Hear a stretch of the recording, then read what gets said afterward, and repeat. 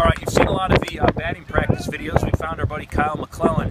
Kyle, obviously, as folks at home can hear, very, very windy. Regardless of your position, what kind of challenges can it present today? Well, it just changes your approach. If you're in the cage, the ball might go farther than you think, or not as far as you think, or push it one way or the other.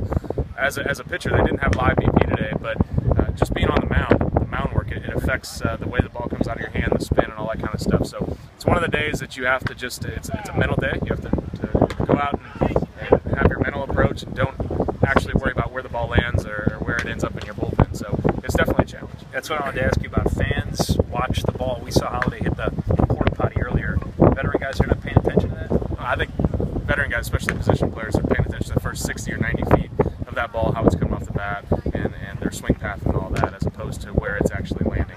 Younger guys, they're trying to impress everybody, so that it might mean a little bit more to them. There you go. We'll talk to you in a bit.